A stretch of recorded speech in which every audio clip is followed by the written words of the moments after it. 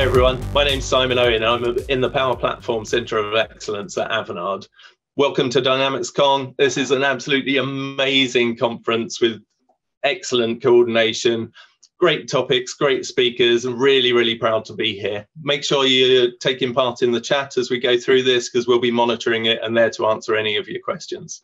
I'm going to hand you over to my friend and colleague, Liz. Hi everyone, I'm Liz Pham. I'm super excited to be here. This is actually my first DynamicsCon ever, and who better to present with my colleagues here from Avanade. At Avanade, I'm a Power Platform Solution Architect, so I love finding problems and solving them with Power Platform. Off to you, Chris. Hey, thanks Liz, thanks Simon. Right folks, welcome to DynamicsCon. Really stoked to be here. I think this is my third one. And a big shout out to the DynamicsCon team. As always, literally the most professional bunch to work with. Listen, folks, get your butts into that chat. It's really important that you start talking. We will be there monitoring it. I can't guarantee you'll get much sense out of us. So let's make this awesome. Let's have a bit of fun. I can't guarantee this presentation is going to go as planned, but you know what? We're going to roll with it. Simon's leading this whole thing, which is going to be great, right? So anyway, as I said, Microsoft, Simon, over to you. Good luck, folks. Here we go.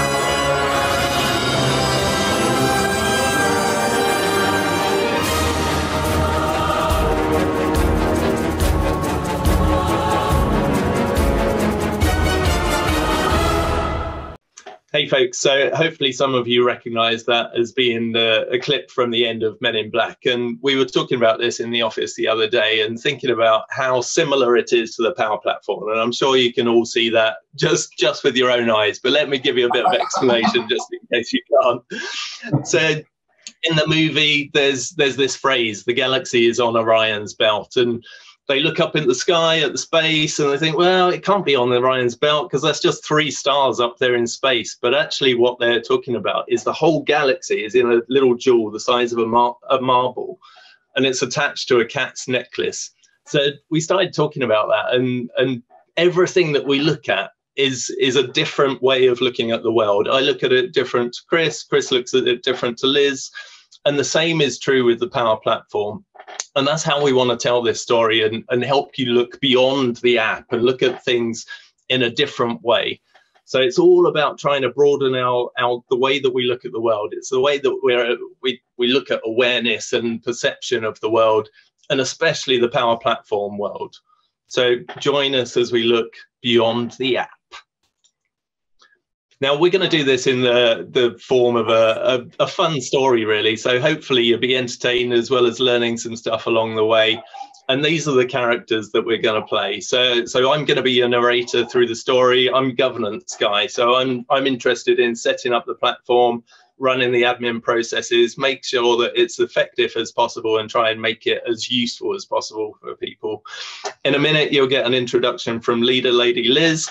So she's our business sponsor. She's got some ideas around the platform and how it should be used. And Chris is Maker Man. He's an advanced citizen developer. So we're going to hear what his view of the world is around the Power Platform too. And we're going to take you beyond the app. In an epic tale, shrouded with mystery, loaded with action and saturated with suspense. Could they work together? Would there be a future? Could they unload their walls and see beyond the app?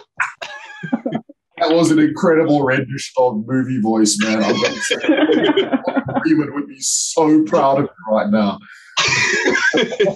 So first of all, let's hear from leader lady Liz and see what her view of the world is for Power Apps. Thank you, Simon. Hi, everyone. I am your leader, Lady Liz. I am the one with all of the big ideas. If it's possible, you name it, I'm going to say, let's go do it. So as leader lady, I'm always focused on delivering value to the customers, to the employees and stakeholders. And there was once when I watched this Microsoft video where I saw someone that worked at an airport build an app, and I had this brilliant idea where I was like, what if we automate 1 million manual hours? Sounds possible, doesn't it? So with this great idea that I had, I'm thinking, okay, maybe some digital transformation. Why don't we add in some agile? That seems to be a hot word. User experience. And then the best part is low code, no code, which to me means everyone can build something. So that's screaming efficiency. That's screaming solving so many problems. And at the end of the day, we're creating the best customer user experience that I and we and all of us could ever create for anyone. Seems reasonable, right? All seems very reasonable. But even with this big idea, I do recognize that there's just a little bit of things that we might need to consider, like security, governance, maybe, some app sprawl, shadow IT, I don't know, maybe the cost, some pretty important things, but I think the idea is worth pursuing. So that said, I'd love to get Makerman's perspective on what he thinks of this idea.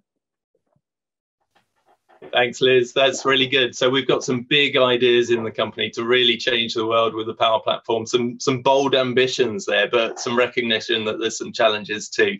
So I wonder what Makerman's view of the world might be. Oh my gosh. 1 million hours. Guys, I remember that time somebody watched a Microsoft video and decided it was a good idea to try and make a Power App solve all their problems. Anyway, guys, hey, what's up? I'm Makerman. I magically make stuff happen when I just think about it. The thing that excites me the most, right, is when business users come to me and ask me to transmogrify their idea into something cool. Now, if you don't know what the word transmogrify means, it means to magically change or create, right? So yeah, that's what I do. I make cool stuff even cooler. I take ideas and make them real, and I take things in the digital world and make them more amazing. I am Makerman. Now, what are some of the challenges that you see when doing that, Chris? Oh, Simon, there are no challenges when I do things because I'm an advanced citizen developer. When I do things, I like to hear that.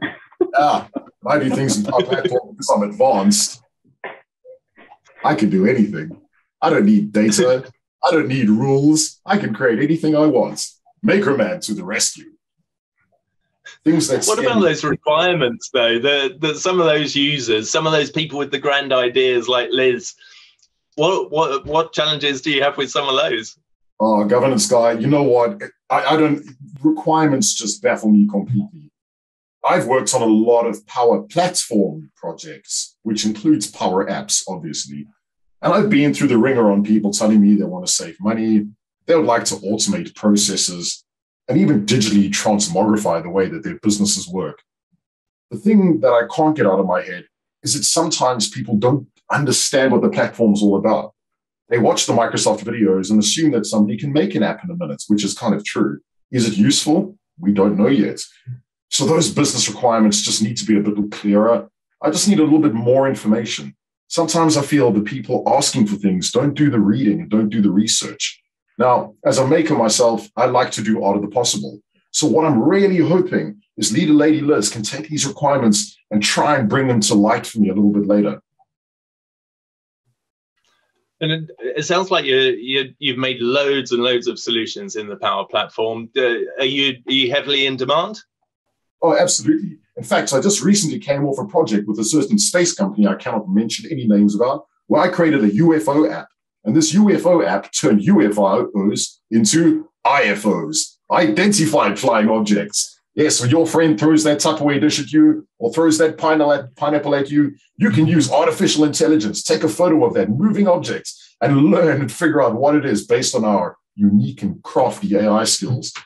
So that is my most recent solution. In fact, it actually won an award at the most recent Microsoft conference, Microsoft Business Applications Summit, with its incredible user experience. I even opened and started the app with a GIF.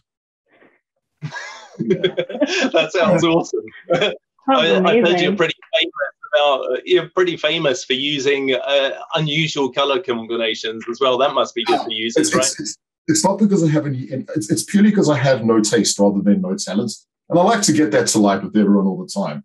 The other thing that makes me incredibly excited, though, is to take all these awesome digital bricks in the platform and stick them together. Now, I don't normally tell my friends this, but I play with Lego. And you know what? The Power Platform reminds me so much of playing with Lego. It really does. It's like taking those digital bricks, snapping them together, and really getting a solution out that works really well. The only thing is, I get frustrated sometimes because people think low code means low complexity. So people think that we kind of just dust our magic dust on top of the technology and it automatically creates something stunning and beautiful. But actually, that does take skill and time. If you look at these requirements from my UFO solution that I had created, it wasn't done just by me. I had a team of qualified engineers, excellent user experience folk, as well as some minions to bring us some coffee. I was the minion. However, it's pretty important to know that it didn't just take one thing. It's never as simple as it sounds. I always think to myself when I look at the Power Platform, you know, we have this awesome set of digital bricks that we can use to create magical things. But again, it's not as simple as just snapping them together. There's logic and thought behind a lot of this. So that's why I get excited about it.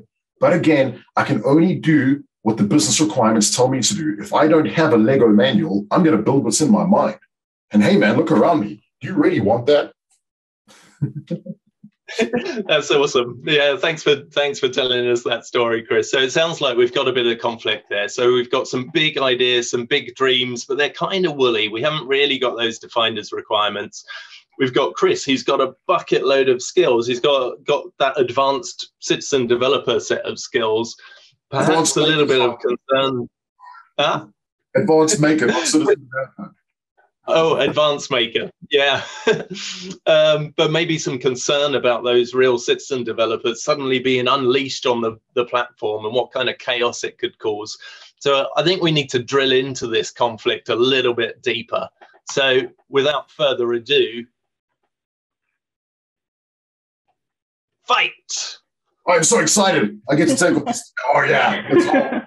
It's on. It's that time. Oh, I didn't practice this. Bring it on, Maker Man. Oh, yeah. Leader Lady Liz, I need a favor. As much as I like this plan, I just don't understand what you want. I mean, how did you benchmark 1 million hours? That's a great question. I was watching a movie and someone just said 1 million. And I was like, 1 million? This is a great idea. We should do 1 million hours. It seems attainable in a certain period of time, maybe a long period of time, but I found it interesting. It's the problem worth pursuing, isn't it? Kind of need big visions to kind of go somewhere, right? I don't think it's that far-fetched. You've seen far too many Austin Power films where the guy's like, $1 million. It literally just comes from nowhere. I mean, it's a random number. When we try and build things in the platform, we always want to try and benchmark them against something that's going to be successful, right? So 1 million hours, let's at least we've got something in the bag. I kind of respect that. And at least you have ambition. But we need to think of a way to benchmark that in a better manner and actually build something that's going to be successful. As much as I want to do everything, and I know you want to build everything, it's not going to cut the mustard. I know from experience building out solutions that a Canvas app built in 30 seconds doesn't solve everyone's problem. You know, putting data in a SharePoint list certainly doesn't solve everyone's problem. Uh-oh, SharePoint crowd going nuts in the chat. But that's really important to understand. It's a collection of things. It's not just an app. And I would love to build it all. But again, I don't have all the time in the world. I mean, I've got 3 crazy children that I know of, you know. It's a bit scary. So would you be able to work potentially? We could figure out a better way to do this. What do you think? Yeah, I think so. I guess, when we think about 1 million, it is quite lofty, but I do have some ideas on things that we can start with right now. Would you be interested in hearing those? Totally. Yeah, absolutely. Absolutely. I'm dead keen. Perfect. Okay. First idea. All of us have spaceships, right? That's how we get to work. Yeah. All of us always have to walk outside, peer off into the distance. Is that charger free right now? Like, should I go, can I move my car or move my spaceship? Is it going to be possible? But then as you make your way out that door, you see a spaceship swoop in and take that spot from you. How painful is that? Now imagine if we could build an app where you can schedule like, hey, I'd like to charge my car at this time slot. And it tells you in Teams, in offline mode, and on your mobile. That you could schedule the time you're going to charge your spaceship. I think it would be a big time saver because it would allow people to, work more efficiently because they're not taking time away from their important work to go check to see if the spot is open. I think it's a great idea. You seem disgruntled. What's wrong? The moment somebody brings up Canvas apps in offline mode, I start getting weird. It's like I got a bug on me somewhere. I mean, it's all right. It's pretty decent. But you would think that they'd have proper Wi-Fi in space by now, Come on. They better sort their lives out. But look, to be honest, it is an awesome requirement. It sounds like a really good fit for the Power Platform. We could definitely take those charging points and log them in an asset register. We could actually even set up bays. There was a solution that this one company I won't name created called the back to work solution. What? And it's kind of similar because you have people booking desks and booking times. Now, I know this is light years from now, but we could do something similar. We could actually have a booking schedule where we could create that. Now, that's going to work. Except your offline requirement, we're going to need to talk about that. Because if we're going to be taking, I don't know, in the future, what's bigger than a terabyte, a multi-billion terabyte or something? I don't know. We're going to make up some terminology right now. But that's how big data is going to be. Can your mobile device... Hey? Exobyte. Exobyte, Uber exobyte. There we are. sounds like a hamburger. Is your device able to cater for that? We don't know, right? So again, great idea. We need to drill into those requirements and figure out a little bit more around how this needs to be stuck together. Okay. And actually, is the juice worth the squeeze? Is the time spent on the solution really worth actually having the solution in the first place? In my example, in my scenario, absolutely. Absolutely. So what I'm hearing is it could be possible. That's all I need. Anything's possible with enough time, money, and enthusiasm, my friend. Perfect. I can bring the enthusiasm. Okay. So that's the first idea. I know going with one idea is not always the best idea. So I did come up with some alternative options. The second idea is, how we have that Space Kitty conference coming up to showcase our new shoes that are coming out? How cool would it be if you have previously bought a pair of sneakers, let's say last year or last release? They come to the booth, they scan a QR code, and then they punch in their email address so we can find their account and their invoices to verify that they did in fact buy a pair of shoes last year at the event. And if we find it within milliseconds, you can tell them, congratulations, you get a pair of our not revealed yet, limited edition Space Kitty sneakers, 5,000. What? Wait, you're talking about the conference where Craig from accounts got horribly hammered on that Pangalactic Goggle Blaster stuff, right? Yeah, he's so excited. Every time, man. I love Craig. He's cool. He's awesome. Imagine how happy he would be. To be like, oh my God, I won.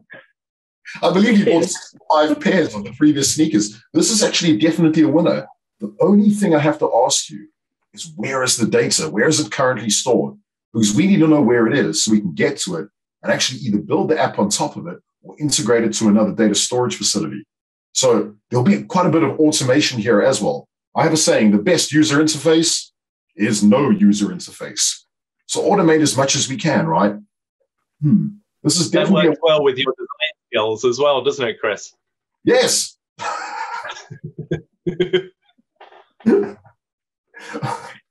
Well, I'm dead excited about this idea. And I do did I tell you though where their email stored is on an on-premise server? Oh, every time. Just to make this more exciting. Every time, yeah. Well, you know what, this one, we can actually just lug a server box around us on our back and have it powered by those special nuclear cubes that we bought, that Craig got when he got drunk on Pangalactic Goggle Blasters and went to that weird shop up there. Anyway, we can definitely do that, right?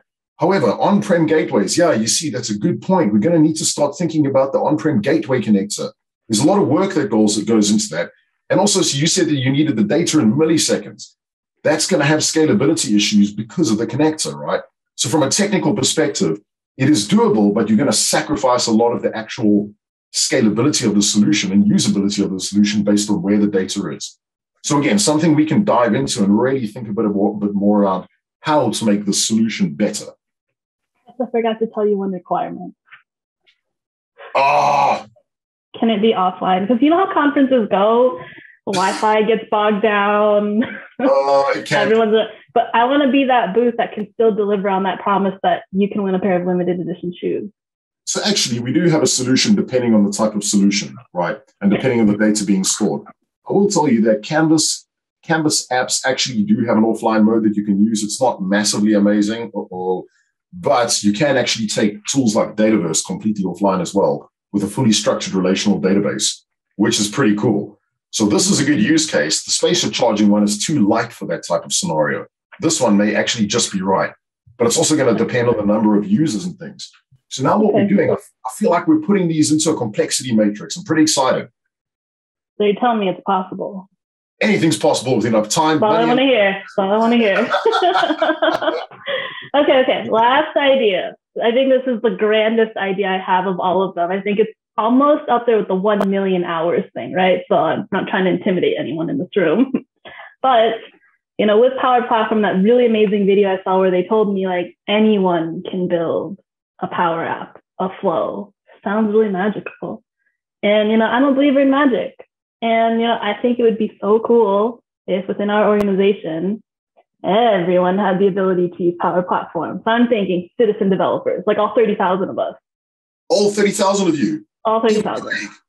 1 million hours, 30,000 people. I think we can get to 1 million if we all could build things. I'm pretty okay with that. However, just not Craig. That guy in those Pangalactic goggle blasters, every time, he's built some weird stuff, man. But let me explain.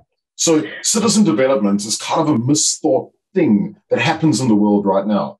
Often what people think is that just because you can make an Excel document, you can make a really complicated solution. Canvas apps are a small part of the Power Platform. They are a useful part, but they are a small part. They're not everything to everyone. In fact, the whole platform is kind of focused more on data and connectivity than Canvas apps. So we have to completely think outside of that. Now, in my world, right, I just care about building the solution. That's what I want. I just want to create the solution. I want to use the tech, okay? And that's all I'm really thinking about right now is kind of using the tech to solve the problem. But I know I have to try and match the tech to the problem. And I can see you've done some work on your design board over here. Oh, yeah.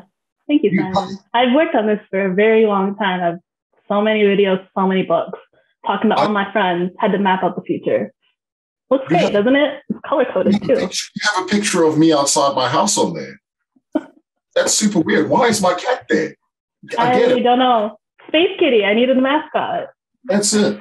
Okay, so I'm freaking out here because these ideas are cool. I'm trying to come up with solutions, but you keep on throwing curveballs at every move. First, it's offline. Then it's on-prem data. Now it's citizen. What are they called? That word, right? Those people. Okay. And now they're going to be accessing all my stuff as a maker. That's not cool. I'm panicking. What exactly am I supposed to be doing here? Like all of a sudden you're going to unleash these people on all my things and give them access to them. And now they're going to trash all my stuff. They're going to break all my cool flows. I've got automations that take place every day. I've got scheduled things. I've got data all over the place. I've got connectors that can be shared. And whoa. So you guys, I can hear you shouting at each other down the corridor. What on earth is going on? Simon, you won't listen. Simon, I have really good ideas. Would you like to hear them? Maybe later. I've heard your ideas before, I think. Have you? They've changed. They're even better now. I've had time to refine them. Do not listen to her, Simon. She wants to take all our corporate data that's private offline on Craig's phone. Craig, the guy from accounts. Oh, wasn't he the guy who had all the Pangalactic gargle blasters? That's him, man. That's Craig. Yeah. I know that guy. He's a great guy, actually. He's fun to go out with. Cool. Yeah, he's pretty cool. So I overheard some of your conversation as I was walking up the hall, and it sounds like you both got some valid concerns. You got some frustrations there, Liz, that you think it should be easier than perhaps it is. And if you'd listened to some of what Chris was saying, it's not as easy as some of those videos shows. It can be quite difficult. You're right that there's a real opportunity for us to save loads of money, get everybody involved across the organization, and really deliver on that big value. But it's not easy. We shouldn't think that it is, otherwise we're just lining ourselves up for a big custard pie in the face, really. So Chris, I was listening to you as well, and absolutely agree. Just because it's low code doesn't mean it's low complexity. It's not just about the app. We got to think bigger than that. We got to think about the data. We got to think about the people. We got to think about the whole organization and how we change around it. And educating all of those citizen developers, all 30,000 of us across the organization, and getting them to a level where they're able to develop. It is challenging, but I think we can do it. I think if we look at this in the right way, we can actually deliver on all of these things and loads more as well. So let me share my idea on what some of our first steps are, and I'd love to get some of your input as we go as well. So I think we need to look at that broader vision. So I've heard that you want to use IT developers, advanced makers, citizen developers. So we're going to have a strategy around that. We need to look at who all of those people are. What are they trying to get out of the platform? What are we trying to achieve as an organization? We've got to define those goals and really make it clear what we're trying to do. We've got to then have a look at the platform and say, well, how do we set it up in this scalable way so that each of those groups can do stuff, but actually not unleash all our data to the world and connect Twitter to all our corporate secrets. We got to be sensible, and we can configure that platform to do exactly that stuff. So we can also monitor on all of that and understand, well, are things going smoothly, or where do we need to intervene to help people or get them some help to do the right thing? And that links in with the governance processes. So one size doesn't fit all. If we're looking at some of these complex situations, which are using personal data and maybe some of those external connectors like Twitter, that's not necessarily the same governance as maybe Craig, actually. If he's creating a SharePoint list and just doing something, creating an app or some flows on top of it, just to help him and his team, different scales. So we should look at different scales of processes to accommodate those. Mate, you have met Craig, right? Well, yeah, Craig's a bit of a challenge. Maybe we should give him extra help. And that kind of falls into that nurture topic as well. So each of those groups are going to have different needs. The really techie guys, they're going to understand some of the data sources and application lifecycle management and some of the formality that needs to go through these really serious solutions. But people like Craig, we can help them get going, can't we? Yeah, I definitely want to get help Craig going, and more people like Craig, right? So this all sounds really great, Simon. How long will it take before we can realize the vision? So I think it's a question of putting the minimum level of governance in place at first. So we got to look at what's important to us as a company. We got to look at like personal data. We've got to look at the security of our data, because we're not just keeping the organization and the data safe, we're keeping the people safe. So we've got to make sure that those guardrails are in place first. And then we can look at what's the next steps that we need to do before we can start rolling it out to a smaller set of makers and start testing some of these ideas with them. So do it in a real bite-sized way, in an iterative way. And it's really that agile approach that you spoke about, and I'm not sure you understood when you shared your vision at the beginning. Yeah, no, that makes sense. I mean, at the end of the day, I want to make sure people can build safely. That is very important to me. And I want to make sure people like Craig can do what he needs to do and really unleash, the creativity that he can have with the platform. So yeah, I think that makes sense to me. And really, thank you for bringing that to light, because at the end of the day, I want to make it fun for Chris too. It's not just about Craig. It's also about, our advanced makers. Like, how do they understand how to use the platform and also have all these processes so we can keep our data safe? That's awesome, Liz. I'm glad you're starting to see that perspective too. I want to pick your brains on something, actually. So when Chris was talking, he mentioned that he loves to just jump in there and start creating the solutions, really getting hands-on and kind of hands-on keyboard and solving those problems as quickly as possible. But you mentioned something about user experience and experience design. Could you tell us a bit more about that? Yeah. So sometimes when we build solutions, we think, okay, we understand the problem. We'll make it work. And what making it work means when you do a thing, it does what it's supposed to do.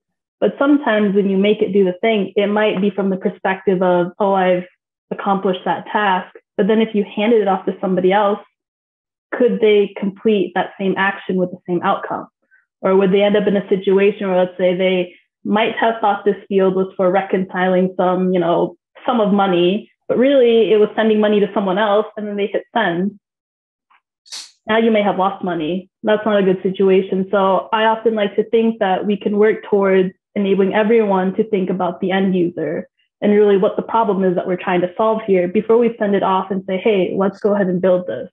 So it's really important to consider the user experience, because we can build all the most amazing things that we want, right? But at the end of the day, if you gave it to someone else to use it and they can't figure it out, have we really solved the problem? Yeah, that really helped. Mm-hmm. So some of the things I think about, when I'm trying to draft up requirements in order to work with makers like Chris is, okay, I need to help Chris understand the situation. So think of this as like kind of lay of the land, giving him the background and the context. Who are the players that are involved? Because as we all know, everything exists within this system of relationships.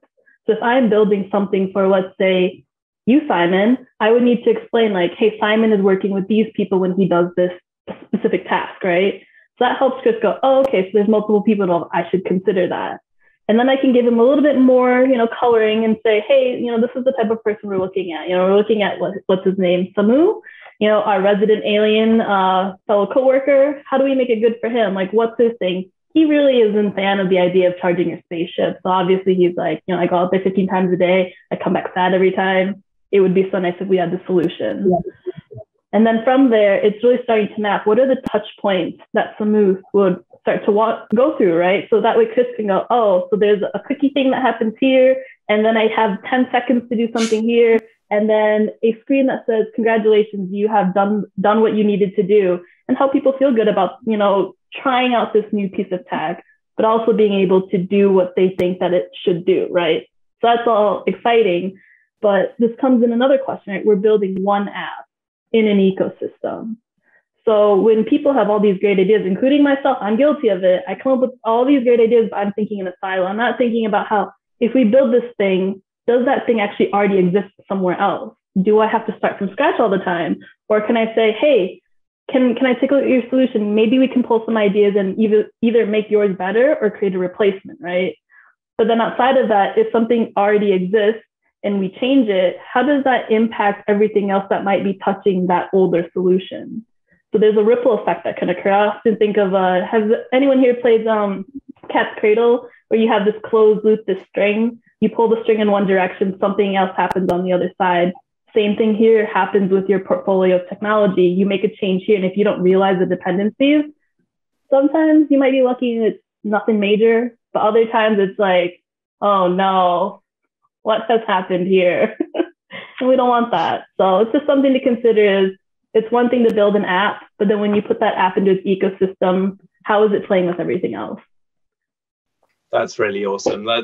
Chris, is that something that you've heard of before? Is that new to you, or what do you think? It's a very good point, because a lot of the time when we hear these requirements, the first thing we do is we start looking across the business for stuff that looks similar, and that's the first point.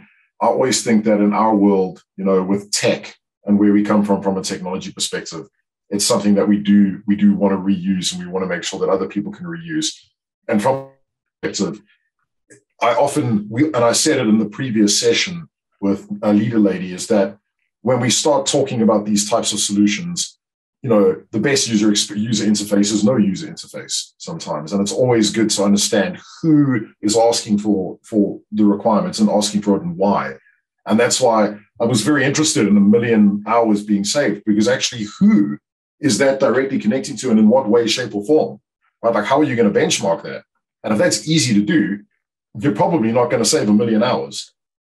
Okay. So yeah, in our world, from a technology perspective, we always want to make that correlation, right, between the benchmark and the thing it's going to do and save, and who is going to use it, and actually what tech is really important. But sometimes we keep forgetting that it's not just about a thing. It's the wider landscape. What does that mean to you, Liz? Is that something that you've thought about before as well? I mean, just having this conversation has been really nice, you know, working with MakerMan, governance guides, helping me understand how, yes, 1 million hours automated is possible, but is it likely going to be achieved today, tomorrow, even a year from now? Probably not. But hearing what the team has to say, I think there's a way for all of us to come together where I could do better at providing requirements and starting to map out these relationships. And from my side, providing perspective into the business on where some of these high level dependencies lie. So that way, when we do engage with someone like MakerMan Chris, he's like, okay, thanks for giving me a 411. You know, I'll take it from here. I'll dig underneath the hood now. So what I'm helping him with is solving kind of the people interactions on the upper layer. And that way, Chris, he can focus on solving the problems, you know, underneath on like, how do we actually technically make this thing work? Alina, maybe, are you saying I'm not a people person? No, I'm not saying you're not a people person. I'm just saying experience may not be on top of mind. They have a saying, delegate your weaknesses. So if I can help you in that area, by all means, definitely let me know. And now I have weaknesses. I have weaknesses too. It sounds like we've all learned something today, and we've all kind of got a little bit closer together and recognized that actually by working together we can solve these problems more effectively and more strategically. So I think we can surprise. We can celebrate. This is terrifying. Power Potter. This reminds me of that. Is this what happens when we put you in charge of the PowerPoint? Power Potter, yeah, wave your wand. Power Potter and his amazing slides. That's scary, man. Cool. So folks, so hopefully through us having a bit of fun and telling the story, you've seen that the message that we're trying to share is that by broadening our horizons, broadening our awareness and perceptions, we're actually able to understand other people's viewpoints. And it's the same with every part of the life, really. But from a power platform perspective, it's really, really valuable to really get to the right answer. And we started off thinking about this in kind of the physical world. So we've got folks out there who know about subatomic particles, they know about elements, they know about molecules, their language is the periodic table. But actually, as you kind of talk to more people, that level of perception and awareness, it varies. So we've all got different ways of looking at the world, and that might be kind of the molecules, it might be the idiots like we are on the screen that those molecules then make up. Could be that you're only aware of your own country or state or the world, but there's people out there looking at the whole universe and thinking about the multiverse. We've all got this different way of looking at things, and there's value to be had in kind of broadening our perspectives to do that. So by using that kind of theory about the physical world, we then thought about it from a power platform perspective. So down at an element and a molecule perspective, you've got the different solutions in the power platform, the different applications. You've got PCF controllers, you've got custom connectors, you've got dataverse schemas, you've got security models, you've got all the building blocks that you can bring together. Those make up that power platform almost periodic table. Other people are looking at the business unit. So they're looking at their business problems. They're looking at, well, where could the power platform fit? How could I use this tool and these capabilities that my teams are building to deliver value? Then you got the folks who are looking at it from an organization perspective and say, oh, well, I've invested all this time and money and I've got all these licenses. How actually do I get that return on investment? What's that strategic capability that I'm trying to develop to really change my business? And then you can extend that further and start looking across industries and see, well, are there any themes? Are there any things that we can look at? You could extend that into the product groups around the tools as well. And well, what's their view of the world? So we're all looking at the same thing, but in different ways. We've all got different parts of the puzzle that we're bringing. And in our example, a big chunk of how we enable that is that governance layer. So what we've tried to do here is just to to pull together a periodic table of what that looks like. And you'll see that there's different columns that stand for different things. And some of those are some of the objectives that Liz had, like agile and experience design. Some of them are the more technical pieces around the tools themselves. There's things like environment strategy and DLP that we need to configure and we need to get right. But as you go down the rows, go down those different groups, actually that knowledge builds. You don't need all that knowledge in one go. These are building blocks of knowledge on understanding how the whole platform works and how we could kind of set up support models for these and how we can make things scalable so that we don't overwhelm everything with the wrong scale of governance and squash any adoption. By getting all of these things right and broadening our horizons, and by talking to other people and helping them understand these different elements, we can be really successful in rolling out the platform and really make it that strategic capability that we all want it to be, as well as delivering those individual solutions, which is where people see that value in their hands. So hopefully you've seen through the storytelling, through some of the thinking that we've kind of described at the end there, it's looking at things in different ways and looking beyond the app that will make us really successful with the Power Platform. I hope you've enjoyed it. Yeah, thank you very much, everyone. And a big shout out again to all the DynamicsCon folks and everyone for voting for us. It's been epic. Power Potter, you're awesome. Liz, you're awesome. No, thank you so much. This is my very first DynamicsCon, and it's been a blast to be here. It's such an honor to be at an event like this. It's been really fun. It's always fun working together. It's so great that we're all in the same team. It's just non-stop craziness and silly ideas and concepts that we're brainstorming all the time. So yeah, I love it. Thank you, everyone. See you in the chat. Thank you. Thanks, everyone.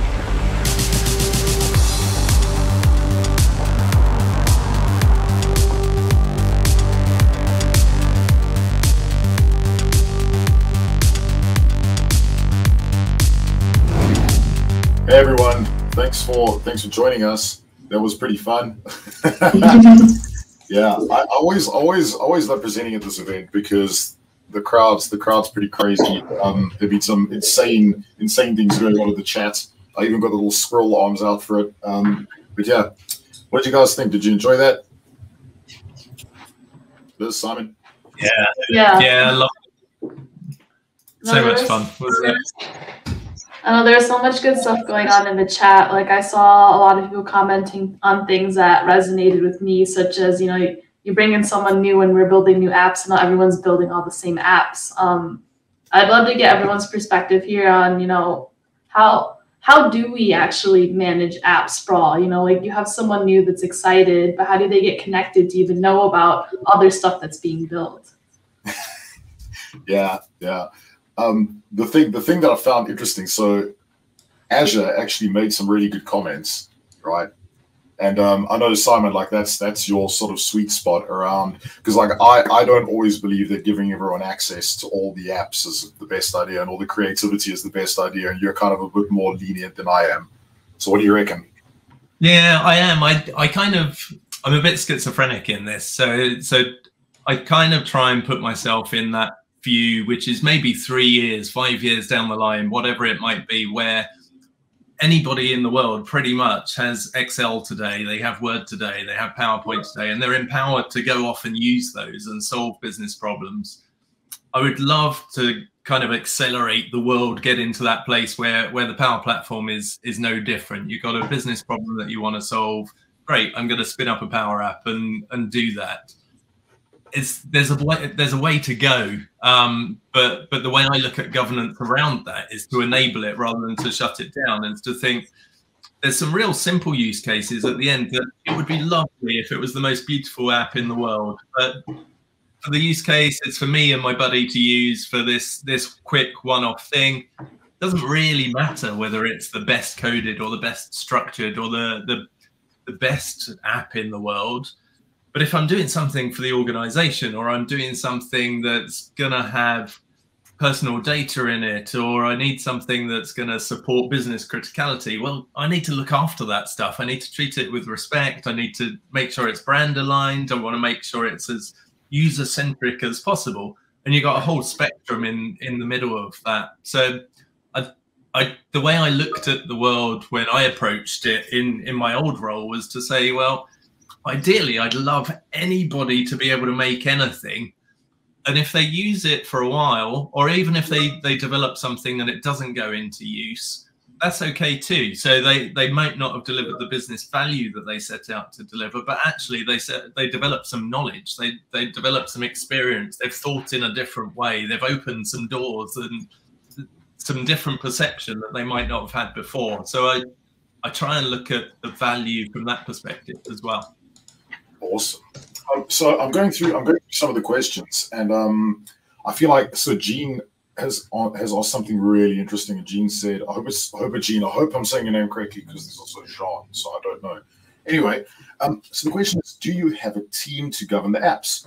What are the issues with app sprawl? Right. So I know Liz, Simon, you both have gone through that process where you've seen some pretty interesting things, but maybe Liz, do you want to take a crack at that, and then Simon? Yeah, so having a team to govern the apps, I think it really takes a community and standing up. One side is the technical piece, right? How do we get visibility into all the things that exist within your tenant?